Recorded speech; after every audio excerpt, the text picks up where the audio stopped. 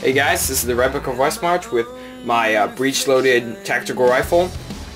This gun is nothing too special. It basically just uses the breech-loading mesh that I've had in lots of different guns that I actually created.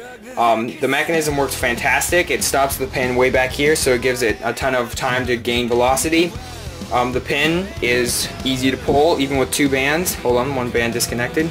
You just string it, then you just grab it and pull back until you hear the click. There's the click. And then you just take a round and shove it inside there. Sometimes you can do it backwards, where you can just shove it back like this. And then, whoops, I'm on camera, so it's a lot harder to do it than it would be. Then there you go, now it's loaded. I'm not going to fire it because it shoots 70 feet, which just shows you how powerful this gun is. It'll leave a dent in the wall, and it'll hurt like crazy if you fire it at someone.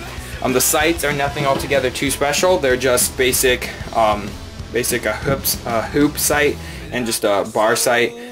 Again, nothing too special. You have an attachment bar for certain attachments up here, and that's basically the gun. It's very comfortable, very easy to use, very powerful. 70 feet is a great range for any gun, and especially for a breech-loaded gun. So that's Red's breech-loading tactical rifle.